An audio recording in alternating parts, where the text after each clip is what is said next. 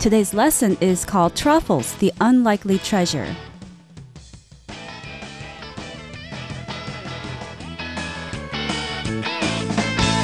Hello everyone, I'm Helen. And I'm Roger. Today we're going to talk about a type of food that is very close to my heart. Oh, it is? Yep. If someone were to ask me what is your favorite food, I would probably say truffles. Really? Yep. However, truffles aren't something that you would normally eat directly like mushrooms. Instead, they're used to add flavor to other dishes like pasta. They're especially popular in Italy and France. How about you, Roger? Well, I don't believe I've ever had them before. Are these available in like the local traditional market? Not really. They're usually found in specialty food supermarkets, and since they're European food, they're a type of European food, they're usually not available in local markets. But you can probably find them somewhere in Taiwan here, so maybe if someone were to buy some for me, I might have the chance to try one or two. I think I got that hint. Okay, indeed, I am hinting there because as we're going to find out today, truffles ain't cheap. They're not cheap at all. They're quite expensive, so they are a specialty, and that's why we're calling them the unlikely treasure. They are a treasure. You can't have these at every meal, but, if you got the money and you have some special connections, then you can probably have some. That's right. And they're pretty special in terms of taste. So maybe not everyone would enjoy the taste of truffles, but certainly a lot of people love them, and some people think maybe they're not so great. But you like them, right? So they must taste good, huh? I like them, yeah. Well, for someone like me who hasn't had them before, what exactly do they taste like? They taste very earthy. They taste almost like a mushroom, but the taste is more intense, and you can smell them a mile away, really. They have a very strong flavor, a very deep, earthy flavor, because, well, they're found in the ground. Wow, found in the ground. Maybe I could dig some up sometime.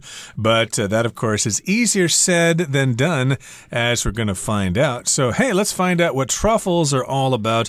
Let's listen to the first part of our lesson right now. Truffles, the unlikely treasure. The most expensive food in the world is neither saffron nor caviar. It's the truffle, an odd little fungus that looks like a dirty, wrinkled potato. These funny-looking lumps are in such demand that in 2007, a Macau business owner paid over $300,000 for one truffle weighing 1.5 kilograms. That's one mighty expensive mushroom.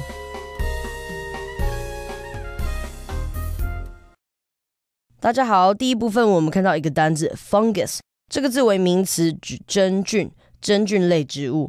fungus 的复数形为 fungi， F-U-N-G-I， fungi。例如 mushrooms are a kind of fungus， 蘑菇是真菌类植物的一种。另外补充一个相关的单字 white fungus， 指的是白木耳或银耳。所以可以说 people often cook white fungus with lotus seed to make a delicious sweet soup。人们时常将白木耳与莲子一起煮美味的甜汤。接着我们看到的单字是名词 lump， 通常指无固定形状的团、块状物、肿块，像是 The boy got a lump on his forehead from running into a wall。 小男孩额头上有一个因为撞上墙壁所留下的肿块。又或者说 Brian is a master potter who can turn lumps of clay into beautiful pots and vases。Brian 是个熟练的陶艺大师，他能将粘土团变成美丽的壶及花瓶。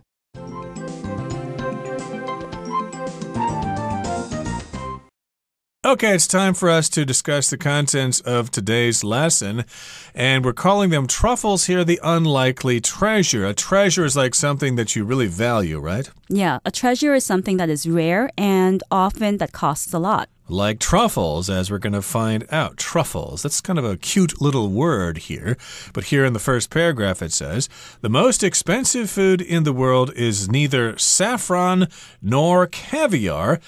It's the truffle, an odd little fungus that looks like a dirty, wrinkled potato. Now, notice in this sentence we've got the neither nor construction.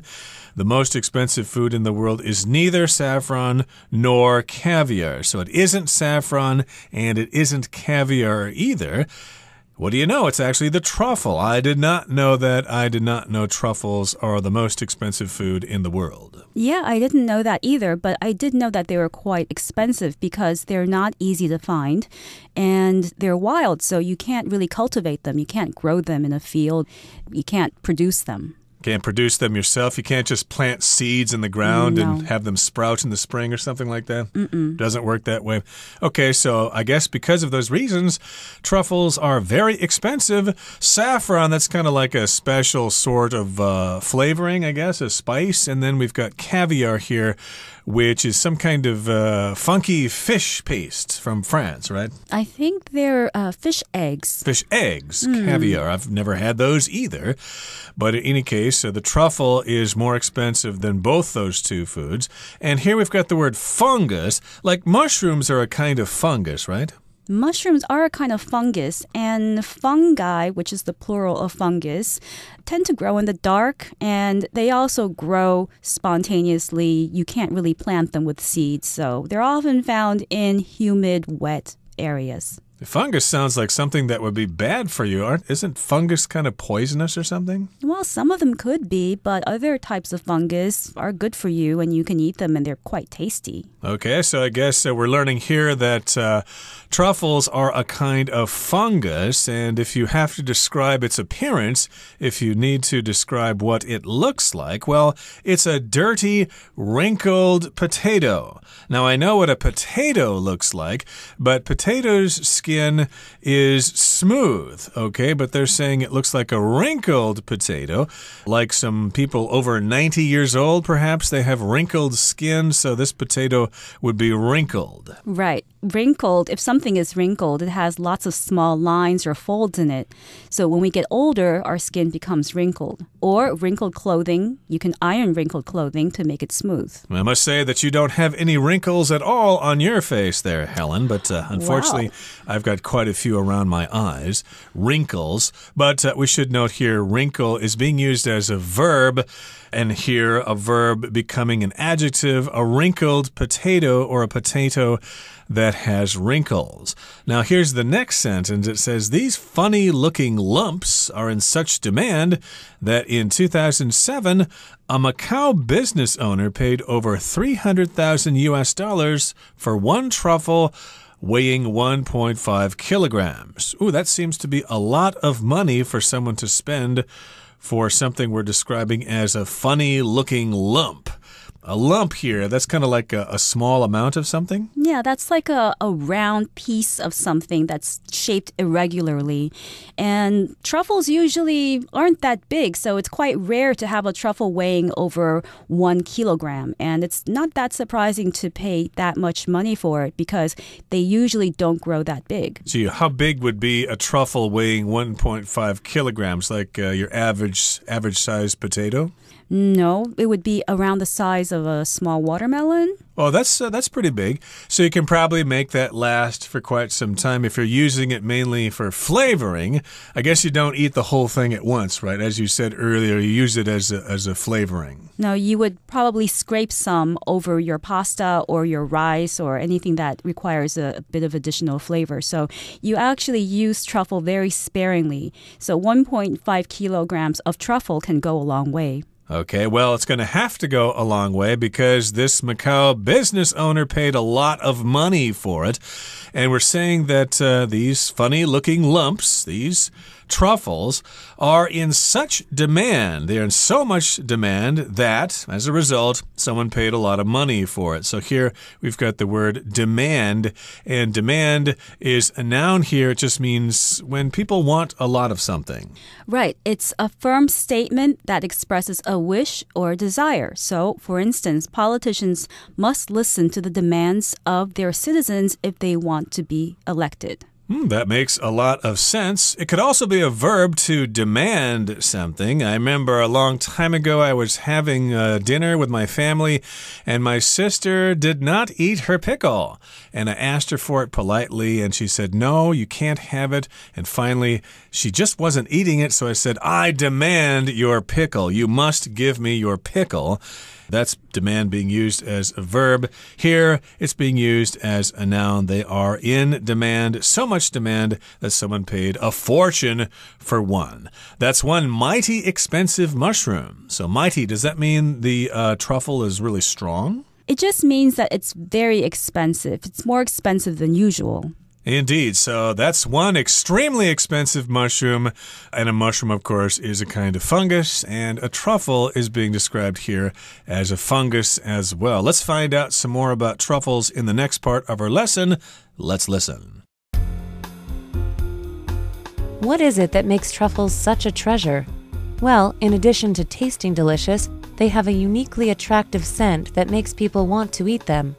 They're highly valued because they're very hard to find. Truffles grow in the wild, and unlike most mushrooms, they grow entirely underground on the roots of trees. Truffle hunting pigs or dogs are needed to sniff out these hidden gems. Pigs are the traditional choice, but being as truffle crazy as humans, they have a tendency to eat the truffles they find.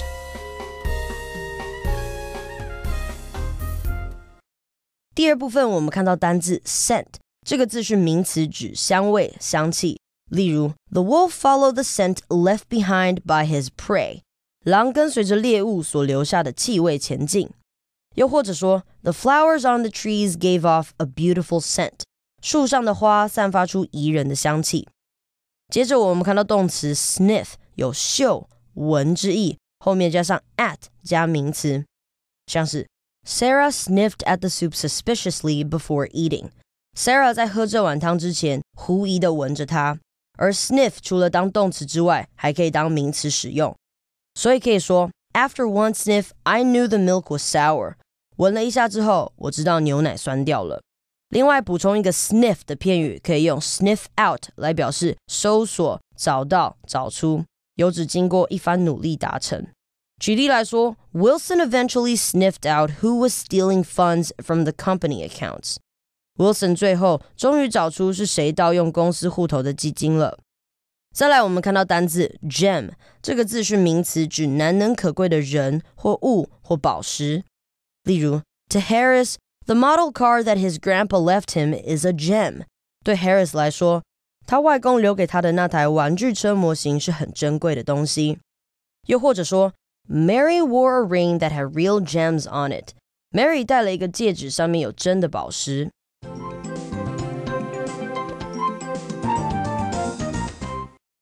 Okay, so we begin the second part of our lesson with a question.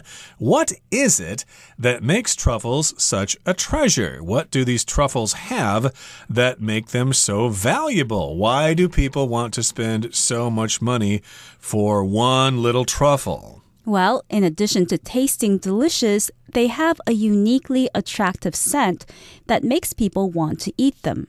In other words, they have a particular smell that's very attractive, that attracts people, and the smell is also unique. So unique here is being used as an adverb, uniquely, which means that it's very special, it's very unusual, or it's very good. So this type of scent is uniquely, specially attractive to people.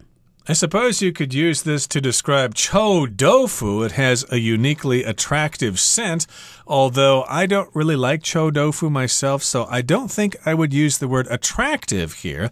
I would say chou tofu has a uniquely disgusting scent. That's my opinion, though. I think other people like chou tofu. Do you like chou tofu, Helen? I think I would agree with you on the smell of chou tofu. It is uniquely disgusting to smell, but once you eat it, it's not that disgusting. That's what they say, although I think it tastes as bad as it smells. But again, that is my opinion. But we're describing truffles as having this uniquely attractive scent, which is like a smell, especially if it's something good, like what's the scent of your perfume, for example. And that scent makes people want to eat them. Here in the next sentence, it says they're highly valued because they're very hard to find. I guess that's one way something becomes very expensive. It's kind of rare. Right. They grow in the wild, and unlike most mushrooms, they grow entirely underground on the roots of trees. Wow. Yep. Pretty weird. That's how do you get at them if they're growing underground?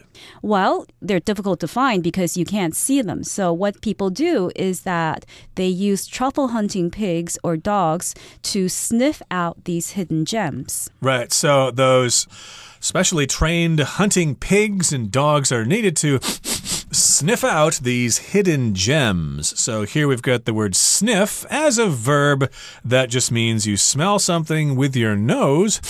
Sniff, sniff, sniff. So they need to sniff out these hidden gems. Sniff there with the preposition out, to sniff something out. That means you're trying to smell in order to find the location of something. Like, rats are always trying to sniff out where the cheese is. And these are hidden gems. If something's hidden, well, you just can't find it. Right. They're hidden underground, and they're considered gems because they're so expensive, so rare that they're like jewels. Indeed. Now, pigs are the traditional choice. That's the kind of animal they usually use to sniff out these hidden gems. But being as truffle crazy as humans, they have a tendency to eat the truffles they find. And I don't blame them here. Pigs like the smell of truffles as well. They have this tendency to eat those truffles when they find them. So I guess you got to watch out to make sure that pig doesn't eat it before you can get at it. So here we've got the word tendency.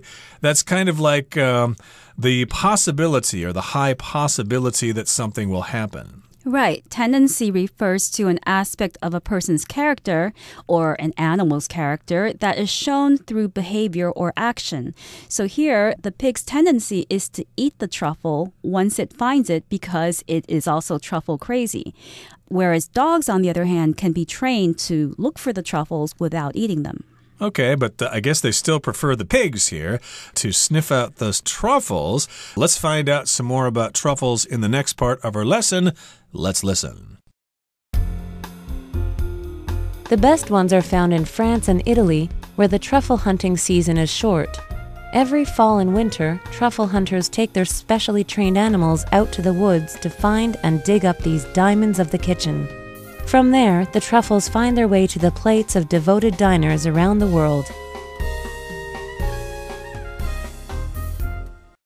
最后第三部分，我们看到一个片语 find one's way to 或 into 加名词，表示到达点点点。这个片语字面意思是找到去点点点的路或到达目的地，可以用来比喻经历波折或险阻后变成某种结果。举例来说，Many of the young man's ideas about marketing found their way into the company's sales plan. 那个年轻人提出的许多行销点子，最后总算成了那间公司销售计划的一部分。另外，补充另一个与 find 相关的片语，可以用 find one's feet 来指适应环境。这个片语以找到脚的意象，表示站稳脚步，通常用来形容某人已适应新的环境。所以可以说It didn't take long for Hannah to find her feet after starting her new job. Hannah 展开新工作不久后就适应了环境。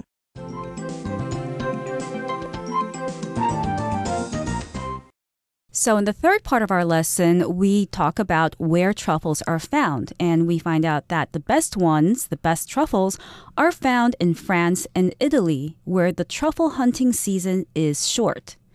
So, truffles can't be found throughout the year. They can only be found during certain parts of the year, and it's every fall and winter, when truffle hunters take their specially trained animals out to the woods to find and dig up these diamonds of the kitchen. Wow, what a way to describe them, the diamonds of the kitchen. So again, we've got these specially trained animals, maybe pigs, maybe dogs. So they take the dogs or the pigs out to the woods, out to a forest, and then they kind of sniff around. They try to sniff out these truffles that are growing on the roots of trees. And we're describing again the truffles as being diamonds of the kitchen. So do they look like diamonds or something? I've never seen a truffle before. They could look like diamonds if the diamonds are big because truffles are irregularly shaped. They're not very smooth. Sometimes they have edges. So, yeah, they could be described as looking like diamonds. But I think they're describing them as being very valuable because diamonds, of course, are extremely expensive. These are a very expensive item that lots of people want to spend a lot of money on. And here in the final sentence, it says, from there, the truffles find their way to the plates of devoted diners around the world. So there they sniff them out of the ground, they dig them up, and then the truffles find their way to the plates of those diners around the world. So to find one's way, that means you basically are able to get from one place to another. Right. Usually to find one's way to something means you go from point A to point B without a particular route. Sometimes you arrive at difficulty in getting to your destination.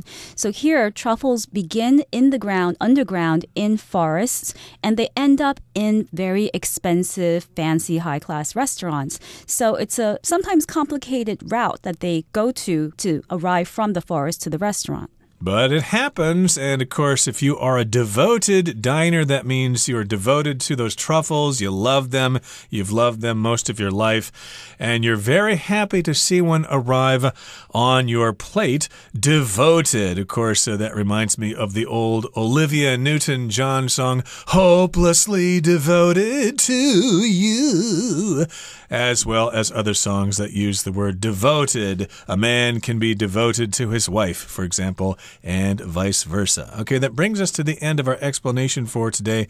Let's listen now to our Chinese teacher.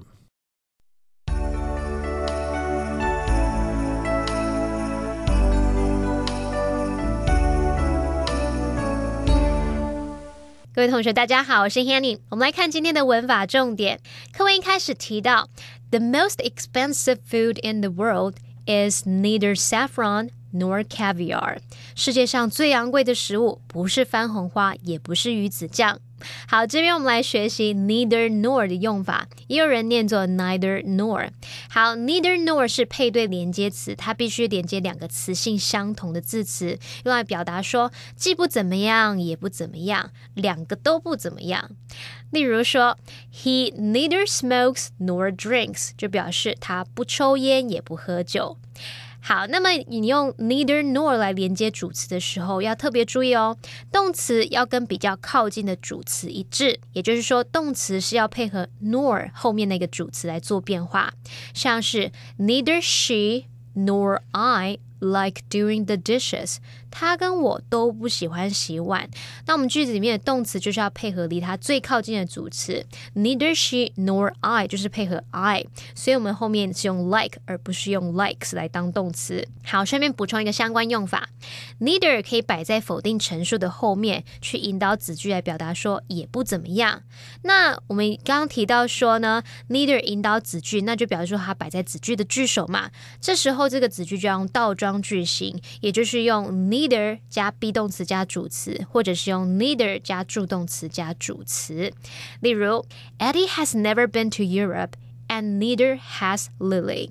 Eddie 从来没有去过欧洲， Lily 也是，所以这边 neither has Lily 他把助动词 has 移到 Lily 的前面，形成倒装了。好，接着读到课文第一部分的第二句，他说These funny-looking lumps are in such demand that in 2007, a Macau business owner paid over $300,000 for one truffle weighing 1.5 kilograms. 这种外形好笑的块状物需求量很大，也就是在讲松露啦。在2007年呢，有一位澳门企业家，他用超过30万美元去购买一朵重达 1.5 公斤的松露。好，这边我们来学习 such 表示如此怎么样的用法。such 后面呢要接名词再接 that 子句，可以用来表达说如此怎么样以至于怎么样。那么 such 后面呢接不可数名词或是名词复数的时候，它的句型就是 such 加上不可数名词或是加名词复数，那你可以在这个名词的前面搭配形容词。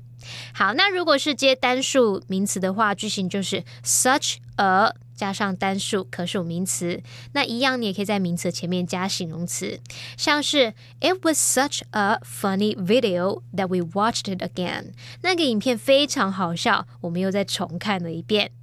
好，顺便补充一下，如果你要用 so 来表达，那记得 so 后面要接形容词或副词，它的句型就是 so 加上形容词或副词再加 that 子句。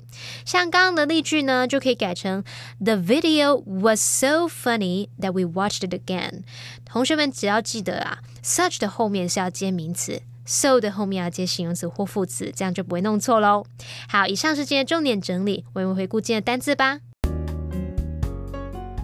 Wrinkle. Paul accidentally wrinkled the papers when he put them in his bag. Lump. The worker shoveled lumps of coal into the fire that powered the train's steam engine. Demand.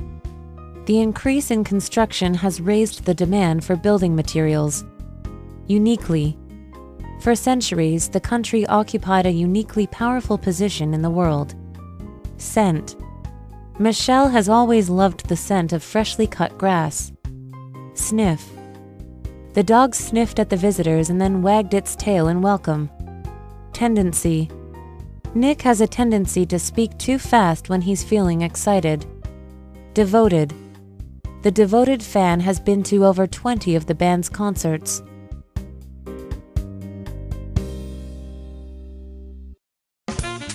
Well, that brings us to the end of another edition of our program, and please make sure you join us again next time. From all of us here, I am Roger. I'm Helen. See you next time.